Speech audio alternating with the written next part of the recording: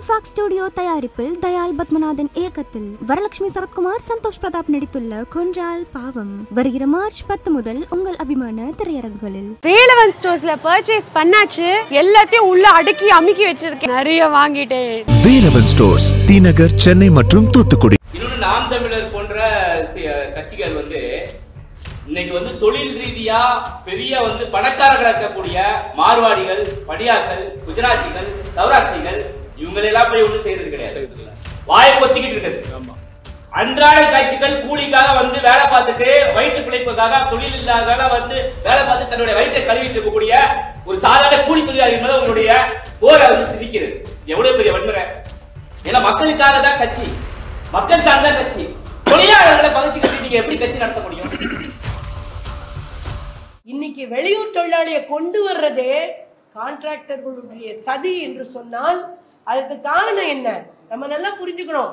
அது அவங்க பாதி சம்பளம் கூட கொடுக்கறது இல்ல, கால்வாசி. இங்க 1200 ரூபாய் இல்லாம நம்ம மேசன் வேலை செய்ய மாட்டாங்க. ஏன்னா நாங்க யூனியன் வச்சு போராடி உயர்த்திருக்கோம் சம்பளத்தை. ஆனா இன்னைக்கு அங்க எவ்வளவுக்கு வேலை செய்யறாங்க? 400 ரூபாய்க்கு அந்த மேசன் வேலை செய்யறாரு. முதல்ல இந்த நிலை இதனாலதான் கான்ட்ராக்டர்கள் நம்ம உள்ளூர்காரங்க தான், நம்ம தமிழர்கள் தான் பண்ற வேலை.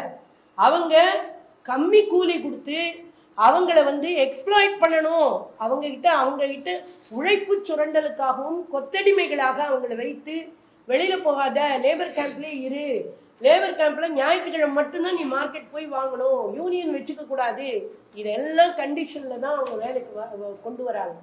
அப்ப அவங்க கொத்தடிமைகளாக இருக்கிறார்கள். இந்த கொத்தடிமை நிலைமை முதல்ல நீக்கணும்.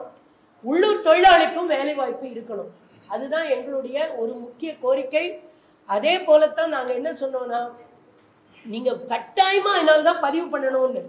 ஏன்னா கட்டாய பதிவு இருந்தால்தான் தொழிலாளிக்கும் சில நன்மைகள். இன்னைக்கு ஒரு பிரசவம் கூட லேபர் கேம்ப்ஸ்லயே பெற்றுக்கிறாங்க. குழந்தைய பெற்றுக்கொள்வதற்கு அவங்க ஹாஸ்பிட்டல் போக முடியல. ஏன்னா ஹாஸ்பிட்டல் போனா ஃபீஸ் கட்டுங்கிறாங்க. கவர்மெண்ட் ஹாஸ்பிட்டல்லையே அவங்களுக்கு கிடையாது, இலவச மருத்துவ வசதி கூட கிடையாது. அடிபட்டா கூட இலவச மருத்துவ வசதி கிடையாது. அதனாலதான் நம்ம என்ன சொல்றோம்னா, கட்டாய பதிவு அவங்களுக்கு இலவச மருத்துவ வசதி கட்டாயமா கொடுக்கணும் என்பதை நம்ம கேட்கிறோம். அதே மாதிரிதான் அவங்க குழந்தைகளுக்கு அவங்க தாய்மொழியில கல்வி, இதையெல்லாம் போன டிஎம்கே கவர்மெண்ட் 2011 ஒரு செயல் திட்டமாக வெளியில கொண்டு வந்தாங்க. அவங்களுக்கான கல்வி தாய்மொழியில கத்துக்கணும். அதுக்குத்தான் நம்ம என்ன சொல்றோம்னா, அவங்க எந்த ஊர்ல இருந்து வந்தாங்களோ அந்த மாநில அரசு அவங்களுக்கு புத்தகம் கொடுக்கணும், எல்லாம் கொடுக்கணும்னு சொல்றோம். அதனால அவங்க கொடுக்கறதுக்கும் தயாரா ஒரிசா கவர்மெண்ட் கொடுக்குது.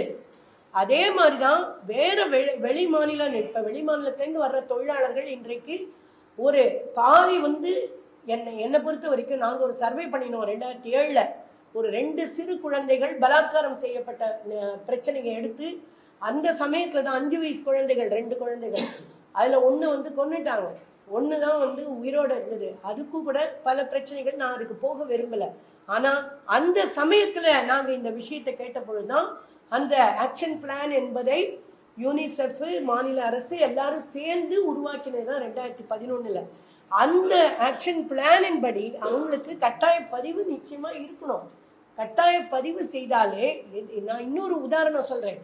ஆனால் அடுத்து வந்த அரசு அது தூக்கி போட்டுருச்சு, அந்த ஆக்ஷன் பிளானை தூக்கி போட்டாங்க. விளைவு என்ன? மௌலிவாக்கத்துல ஒரு விபத்து நடந்தது, இது எல்லாருக்கும் தெரியும். அந்த ஒரு பில்டிங் இடிஞ்சு விழுந்த போது நாங்க 4 நாள் கூடவே இருந்தோம். பாடி தோண்டி எடுக்கும் போது அங்கதான் இருந்தோம்.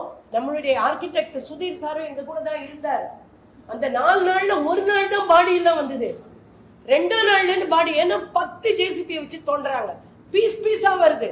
அதனால 61 பேர் இறந்தாங்க, 27 பேர் காயமுற்றார்கள். அந்த 61 பேர்ல 20 பேர் ஒரிசா, 20 பேர் ஆந்திரா, 20 பேர் தமிழர்கள். இதுதான் நடந்தது. இதாவது இது அரசு கணக்கு. எங்களை பொறுத்த வரைக்கும் 150 பேர் இறந்திருப்பாங்க. ஆனா நிறைய பேரு அங்க என் புருஷன் காணோம் அழுதவங்க ஒரு பக்கம், இன்னொரு பக்கம் பாடியை ஐடென்டிஃபை பண்ண முடியல. நாங்க எதுக்காக கட்டாய பதிவு சொல்றோம்னா, கட்டாய பதிவு இந்த எம்ப்ளாயர் முதலாளி கையில தொழிலாளியுடைய பட்டியலே கிடையாது.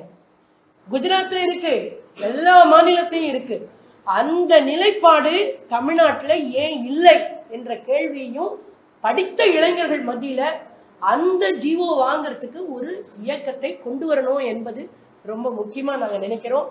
அந்த மாதிரி படித்த இளைஞர்களுக்கு கிடைக்கிறதுலயும் 3% உள்ளூர்ல இருக்கிற கட்டுமான தொழிலாளர்களுடைய குழந்தைகளுக்கு ஒரு ஒதுக்கீடு, தொழிலாளி குழந்தைங்களுக்கு ஒதுக்கீடு இருக்கணும் என்பதும் நாங்க தொழிற்சங்கம் என்ற அடிப்படையில நாங்க கோரிக்கை வைத்திருக்கிறோம். அதனால இன்றைக்கு அவங்களும் நம்மளும் சேர்ந்துதான் இருக்கோம், சேர்ந்துதான் வாழறோம். இன்னைக்கு நம்ம தொழிலாளி எல்லா ஊருக்கும் போயிருக்காங்க. நிச்சயமாக எப்படி புலம்பெயர்ந்த தமிழர்களுக்கு வெளிநாடு போனாதான் வாரியம்ங்கிறத நாங்க ஏத்துக்க மாட்டோம். வெளி மாநிலம் போறவங்களுக்கும் வாரியம் வேணும். இன்னைக்கு வெளி மாநிலத்தை போய் தமிழர்கள் எவ்வளவு கஷ்டப்படுறாங்க.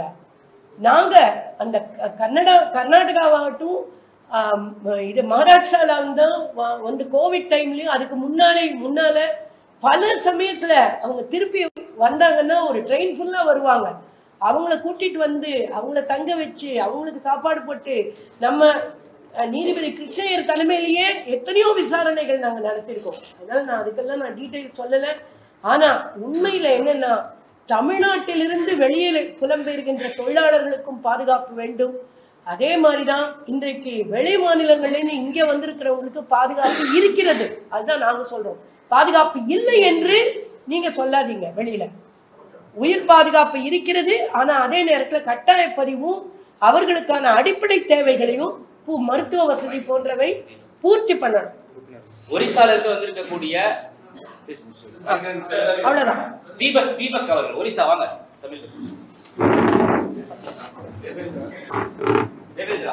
பீகார்ல இருந்து வந்தவங்க மைனாரிட்டி 10% கூட இருக்காங்க.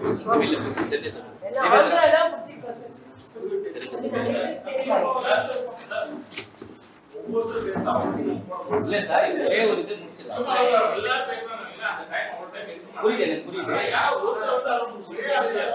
அவர் ரெண்டே 2 வார்த்தை மட்டும். அதுக்கப்புறம் கிடையாது.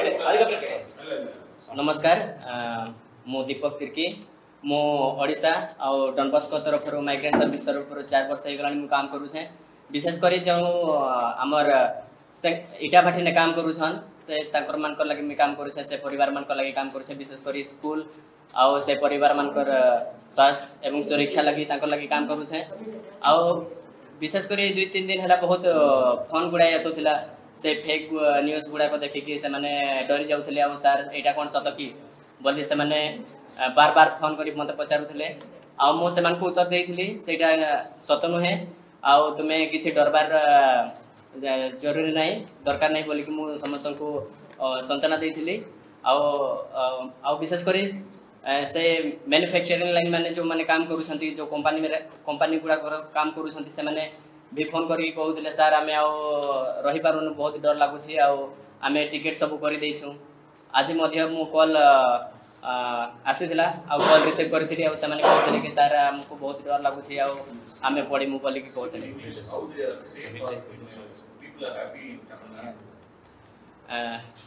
Actually, this at Bricklins, those who are their families, they are happy that they are actually before they had a fear, but now after having meetings and telling them that they are fine now, they are happy. செங்கல் சூளையில வேலை செய்யக்கூடிய ஒரிசா தொழிலாளர்கள் இந்த விஷயத்தை பார்த்துட்டு ரொம்ப பயந்தாங்க.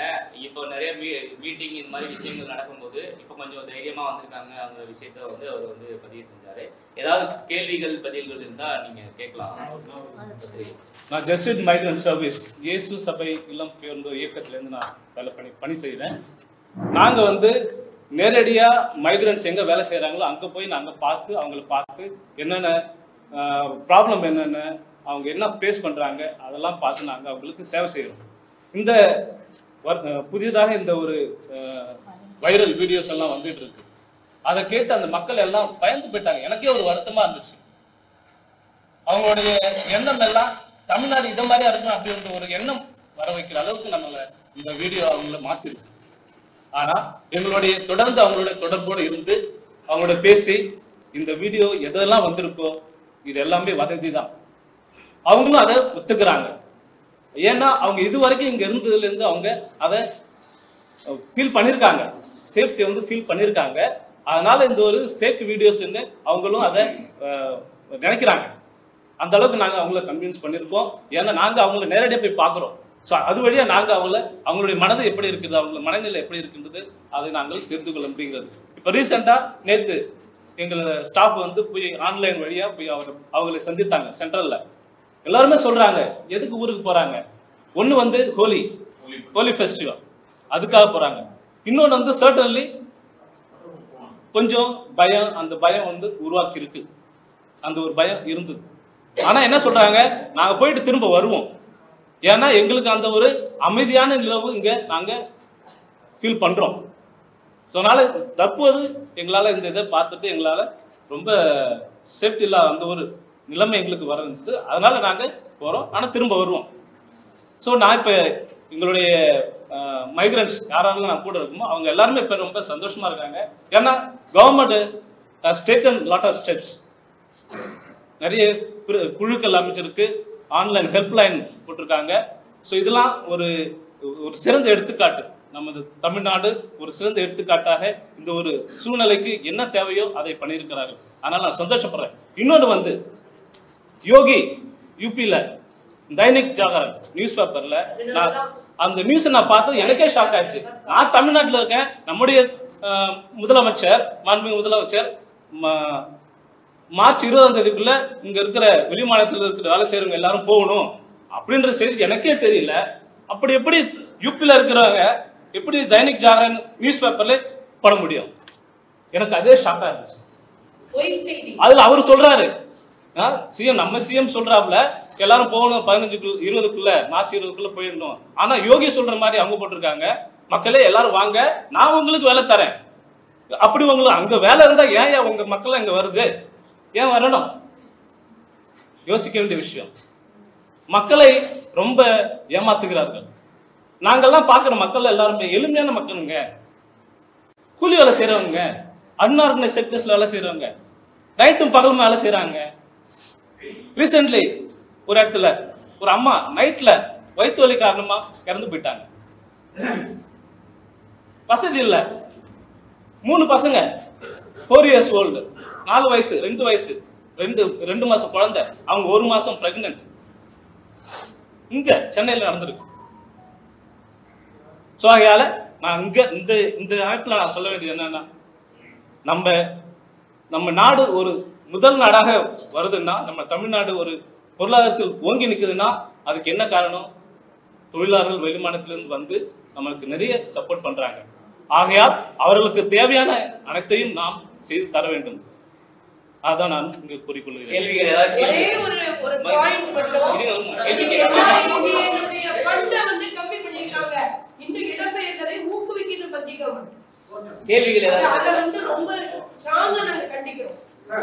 இப்ப நீங்க இங்க புலம்பெயர்ந்த தொழிலாளர்களுக்கு எந்த ஒரு அடிப்படை வசதியும் இல்ல, குறைஞ்ச கூலிக்கு சொல்லப்படுறாங்க அப்படின்னு அவங்களோட நிலைமையை வச்சிருக்கீங்க. ஆனா அப்படி புலம்பெயர்ந்த தொழிலாளர்கள், குறிப்பா வடமாநில தொழிலாளர்கள் நம்ம அப்படி பார்க்க கூடாது. அவங்க ஒரு ஆபிஷியல் அஃபெண்டர்ஸ். அவங்க ட்ரெயின்ல வித்தவுட்ல வராங்க, இங்க ரேப் பண்றாங்க, கஞ்சா கடத்திட்டு இங்க விற்கிறாங்க. இப்படிதான் அவங்களை பார்க்கணும். அதை விட்டு இவங்களே அவ்வளவு பாவமா பாக்குறீங்க. தமிழ்நாட்டுல இருக்க தொழிலாளர்களோட பல இடத்துல வேலை செய்யறாங்க, பல இடத்துல இறக்கப்படுறாங்க. அப்பெல்லாம் உங்களுக்கு இதெல்லாம் யார் நீங்க சொல்றீங்களா? இதெல்லாம் நாம் தமிழர் கட்சியோட ஒருங்கிணைப்பாளர் சீமான் அந்த கட்சியை சார்ந்தவர்கள். அதான் உங்களுக்கு நான் தெளிவா சொன்னேன். நாம் தமிழர் கட்சியினுடைய தலைமை ஒருங்கிணைப்பாளர் சீமானுக்கு நான் சொல்லிக்கிறது என்னன்னா, வேண்டுகோளா நாங்க வைக்கிறோம். அதாவது இங்க வந்திருக்கக்கூடிய அனைத்து மாநில தொழிலாளர்களும் இந்த மாதிரியான குற்ற செயல்கள்ல ஈடுபடுறது கிடையாது. ஒரு சில சம்பவங்கள் நடந்ததுன்னா அது சட்டத்தின் முன்னால அவங்க கைது செய்து தண்டிக்கப்படணுங்கிறதுல எங்களுக்கு மாற்று கருத்து கிடையாது. ஆனா இதை வைத்து திட்டமிட்டு ஒரு அரசியல இப்ப சிவசேனா, மகாராஷ்டிரால சிவசேனா மராட்டிகளுக்கு தான் வேற, மராட்டி தான் இங்க இருக்குன்னு சொன்னா அங்க என்ன ஒரு சூழல் ஏற்படும்? அதே மாதிரி இங்க தமிழர்கள் மட்டும்தான் இருக்குன்னு சொன்னா மற்ற மாநிலத்தில் உள்ள தமிழர்களுக்கு என்ன நிலை ஏற்படுங்கிறத சீமான் இந்த நேரத்துல உணர்ந்து பேச வேண்டும். பாஜகவினுடைய இது போன்ற அரசியலில் போய் மாட்டிக்கொண்டு அதாவது தொழிலாளர்களுக்கு 2 மாநிலத்தினுடைய தொழிலாளர்களுக்கான அந்த இதுல போய் மாட்டிக்கிட்டு ரொம்ப சிக்கல்ல அவதிப்படக்கூடாது. இது ரொம்ப ஆபத்தான அரசியல். நம்ம என்ன பேசுறோம், எப்படி பேசணும் என்னங்கிறத உணர்ந்து தெளிவா பேசணும். இல்லைன்னா அது சிக்கல்ல உண்டு பண்ணுங்கிறத நான் ஒரு வேண்டுகோளா வச்சிருக்கேன்.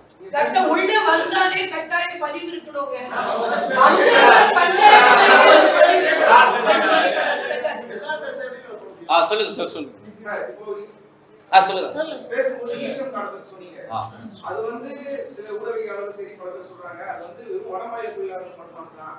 அந்த கார்டு வச்சுட்டீங்க வந்தாங்கன்னா அதை வச்சு அவங்க ரேஷன் கார்டு வாங்கிடுவாங்க, ஓட்டர் ஐடி வாங்கிடுவாங்க, இங்க இருந்து நம்ம உரிமைகள் எல்லாம் பறிச்சிருவாங்க, அரசியல். நாங்க ஈஸ்ரம் கார்டை வந்து நாங்க ஆதரிக்கல, நாங்க வேண்டாம்னு சொல்றோம்.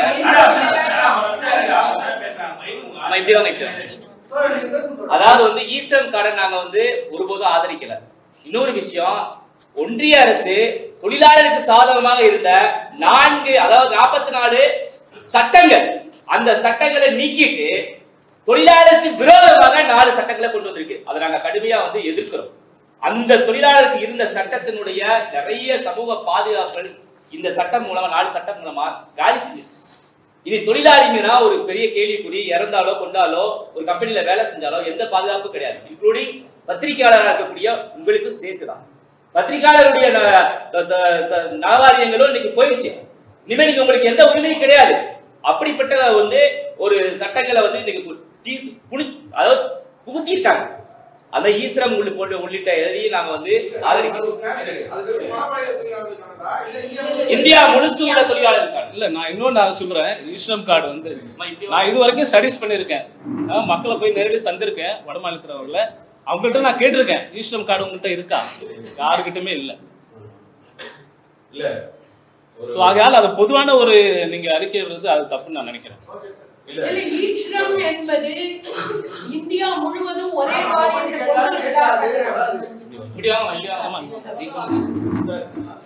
நீங்க எழுப்பிய 2 கேள்விகளுக்கும் பதில் வந்து பிற மாநிலங்களுக்கு வர்றவங்க குறிப்பா தொழில் ரீதியாக தான் வராங்க. அதுக்கு அந்த மாநிலத்துல இருந்து ஒரு கான்ட்ராக்டர் ஒருத்தர் கொண்டு வராங்கன்னா 2 விஷயம் முடிக்கும். ஒண்ணு வந்து எந்த தொழிலாளியும் அவனுக்கு டிக்கெட் ரிசர்வேஷன்ல தான் வந்தாகும். இதான் சேஃப் மைக்ரேஷன். டிக்கெட் எந்த தொழிலாளியோ அந்த சட்டத்திலே இருக்கு, அந்த அளவன் கொடுத்தாகும். வர்றதும் போறதும் இப்ப தொகுப்பு போடுறதுல கூட இருக்கு. தொழிலாளி பண்றதுக்கு வந்து அது இன்னொன்னு. 2வது வந்து அந்தந்த மாநிலத்துடைய லேபர் கார்டோட வரணும். இது 2ம் ஊர்ஜிதம் பண்ணும் யாரு? தொழிலாளர் துறை. நமக்கிட்ட தான் இருக்கு. அதான் அவன் வரா இவன் போறான் அப்படின்ற கணக்கு கிடையாது. இது 2. அடுத்தது நீங்க கரெக்டா சொன்னீங்க, ஒன் நேஷன். சுத்தமான ஒரு பொய். இங்க நம்ம நினைக்கிறோம் ரேஷன் கிடைக்கும், பொய். நம்ம வாங்குற அரிசி ₹1 அரிசிய அவங்க அதே பக்கத்து கடையில 10 ரூபாய்க்கு 15 ரூபாய்க்கு கிலோன்னு வாங்குறாங்க. இவங்களுக்கு யாரும் கிடைக்காது. ஏன்னா அந்த திட்டத்துக்குள்ள போய் பாருங்க. அப்படின்னா என்ன அர்த்தம்? அது ஒன் ரேஷன் கார்டு நம்ம தமிழர்களுக்கு நல்ல யூஸ். ஏன்னா அவங்க விழுப்புரத்துல இருந்தாலும் சென்னைக்கு வந்தா வராங்க. ஆனா அங்க அப்படி கிடையாது. அங்க இருக்கிறவங்க குடும்பமாக தான் இருக்கும், பேச்சுலர் தான் வராங்க. அவன் எப்படி காலேஜ் வருவான்? திட்டம் சரியில்லை, ஏமாத்துறாங்க. அதனால நம்ம தமிழர்கள் நினைக்கிறோம் இவன் ரேஷன் வாங்கிட்டான். இல்ல வாங்கல, இதான் உண்மையான நிலவரம். அரிசி கொடுக்குறோங்க, நாங்க ரேஷன் கடையில் இருக்கிற அரிசியை கொண்டு போயிட்டு மக்களுக்கு நாங்க போய் கொடுப்போம் வாங்கி. அதனால ஒன் நேஷன் வேஸ்ட். இந்த சேஃப் மைக்ரேஷன்ல இந்த தொழிலாளர் துறை எல்லா தொழிலாளர்களும் கான்ட்ராக்ட் போடும்போது இவங்க 2 பேருமே அங்கிருந்து வருபவர்கள் ரிசர்வேஷன்ல வரணும், ரிசர்வேஷன்ல போகணும். அவங்க ஒரு சில டிக்கெட் போறது ஒரு தவறான, நம்மளே பேசுற ஒரு தவறான பொது புத்திகள். சரியான நம்ம பேசக்கூடாது, நல்லது இல்லை. அப்படிதான் தொழில் இறக்கி விட்டாரு. இடம் கிடைக்கலன்னா டிக்கெட் இல்லைன்னா எந்த டிக்கெட் வச்சு போவான்? வர்ற ஒரு ட்ரெயின் விட்டாங்க, அந்த ட்ரெயின்ல ஜெனரல் கம்பார்ட்மெண்ட் கூட இல்லை. வந்தே பாரு, யார் போவா? எல்லா எக்ஸ்பிரஸ் எல்லாத்தையும் பாருங்க, ஜெனரல் கம்பார்ட்மெண்ட் கிடையாது. இன்னொன்னு, நாம் தமிழர் போன்ற கட்சிகள் வந்து இன்னைக்கு வந்து தொழில் ரீதியா பெரிய வந்து பணக்காரர்கள் இருக்கக்கூடிய மார்வாடிகள், பணியாக்கள், குஜராத்திகள், சௌராஷ்டிரிகள் இவங்களெல்லாம் போய் ஒண்ணு செய்யறது கிடையாது. வாயை பொத்திக்கிட்டு இருக்குது. அன்றாட காட்சிகள் கூலிக்காக வந்து வேலை பார்த்துட்டு வயிற்று பிழைப்புக்காக தொழில் இல்லாத வந்து வேலை பார்த்து தன்னுடைய வயிற்றை கழுவிட்டு இருக்கக்கூடிய ஒரு சாதாரண கூலி தொழிலாளி மேல உங்களுடைய போரை வந்து திணிக்கிறது. எவ்வளவு பெரிய வன்முறை! இது போன்ற விஷயங்கள் வந்து நீ யாரை எதிர்க்கணுங்கிற ஒரு தெளிவு வேணும், புரிதல் வேணும். பணக்காரங்களா இருக்கக்கூடியவங்க வாயை பத்திட்டு நிக்கிறது, கூலிகளா இருக்கக்கூடிய கூலிக்காரர்கள் மேல வந்து உங்களுடைய வன்முறையை திணிக்கிறது. இது போன்ற விஷயங்களை நீங்க நிறுத்திக் கொடுங்க, இல்லைன்னா இடம் தெரியாம போயிருவீங்க. அவ்வளவுதான் நான் சொல்லுவேன். ஏன்னா மக்களுக்காக தான் கட்சி, மக்கள் சார்ந்த கட்சி. தொழிலாளர்களை பகிர்ச்சிக்கிட்டு நீங்க எப்படி கட்சி நடத்த முடியும்? இது போன்ற விஷயங்கள் வந்து உண்மையிலே வந்து அதாவது அரசியல் புரிதல் உள்ளவர்கள், அரசமைப்பு சட்டத்தின் மீது புரிதல் உள்ளவர்கள் தெளிவா பேசுவாங்க, புரிதலோட செயல்படுவாங்க.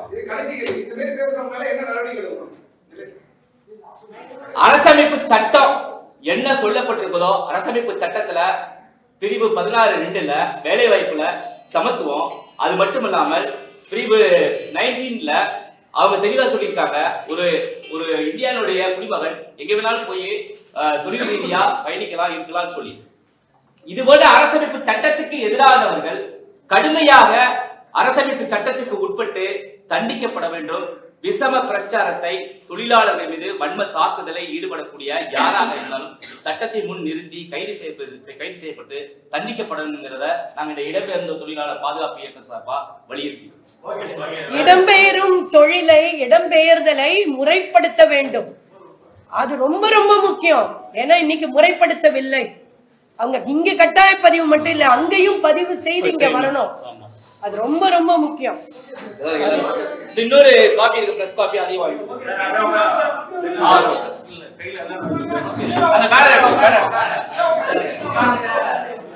அதே மாதிரி இந்த அதாவது மைக்ரேஷன்ல ரெண்டு வகை மைக்ரேஷன் இருக்கு. ஒண்ணு நல்ல வேலைக்கு நல்லா படிச்சவங்க வந்து மைக்ரேட் ஆறது வேற. இதுக்கு பேரு டிஸ்ட்ரெஸ் மைக்ரேஷன். டிஸ்ட்ரெஸ் மைக்ரேஷன்னா பஞ்சம் பிழைக்க வருபவர்கள். சோ பஞ்சம் பிழைக்க வருவதை நீங்க உண்மையிலேயே அந்த பிரச்சனையை தீக்கணும்னா, அங்க நாங்க கோவிட் டைம்ல கூட கோரிக்கை வச்சோம், 200 நாள் வேலை திட்டத்தை நீங்க அங்க கொடுங்க என்று சொன்னோம். ஆனா இன்னைக்கு இந்த 100 நாள் வேலை திட்டத்துக்கு இருக்கிற பட்ஜெட்டையே கம்மி பண்ணிட்டாங்க. இன்னைக்கு அகில இந்திய ரீதியில போராட்டம் டெல்லியில நடந்துட்டு இருக்கு. அதனால இந்த 100 நாள் வேலை திட்டத்தை ஒழுங்கான நிதி ஒதுக்கீடு செய்து, அதுவும் அந்த குடும்பத்துல இருக்கிற எல்லாருக்குமே, அந்த இப்ப குடும்பத்துல ஒருத்தருக்கு தான் அந்த 100 நாள் வேலை திட்டம், இதை வந்து ரிஃபார்ம் பண்ணி அதை ஒழுங்காக செய்தால் பஞ்சம் பிழைக்க இங்கே வரப்போவதில்லை என்பதையும் நாங்கள் வலியுறுத்தி கேட்டோம். எங்க அழைப்பை ஏற்று வந்து இந்த அனைத்து பத்திரிகை ஊடகங்களுக்கு நன்றி.